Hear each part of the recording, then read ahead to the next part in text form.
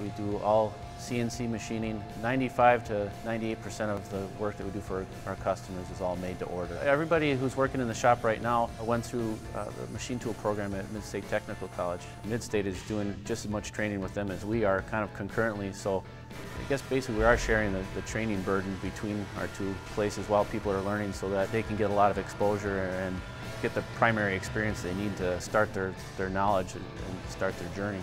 It makes a big difference. Even other shops in the area I know are moving towards where you have to have a degree to get in there to do what we're doing. It's really the one path that we have for finding employees that has the highest success rate is to find people that have gone through training through Mid-State.